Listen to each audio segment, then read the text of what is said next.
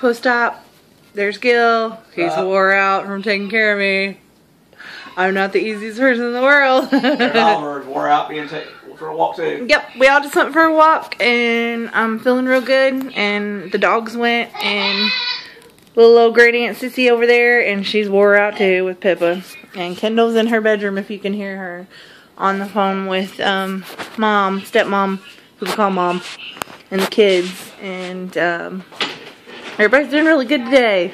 We're getting ready to put some food on the grill, and man, I tell you what, 5 days post-op from 2-level spinal fusion, I'd say I'm feeling pretty darn good. You know, I got pain, but that's to be expected, but man, I got nothing but positive things to say this time. Last time was unfortunate. I had all these complications, but you know, that happens. But I'm feeling real good, and I just wanted to put it out there. Day 5 was a good day. So I woke up in a lot of pain because I went without my pain medicine for a long time, which says a lot. That I was able to sleep 6 hours straight with nothing in me. When I am currently prescribed instant release oxycodone every 2 hours, and I don't need to take it like that. So probably won't be long that I'll be weaning back. Then when I go see the doctor on July 2nd, I guarantee you he'll pull that back a little bit, because he doesn't want me to take high amounts of pain medicine. He's always been that way, and he's been known to just wean me back and wean me back and wean me back until he can get me off stuff. So anyway, as good as I'm feeling, man, I can't wait to see where I'm at by day 10, 15, 20. I mean, this is pretty excellent. I've had some swelling in my feet and things like that, but compared to the way things were last time, I have nothing but good stuff to say. And hats off to my surgeon, Dr. John Grimm.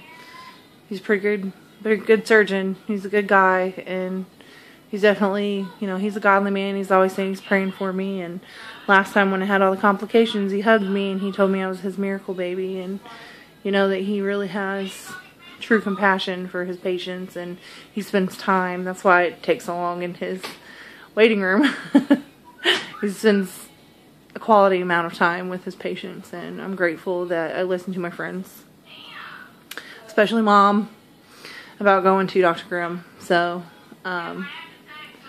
anyway, that's today, day 5 post-op. I may make another video later just because I don't have anything else going on, and I'm feeling good. So I'd like to keep you guys updated.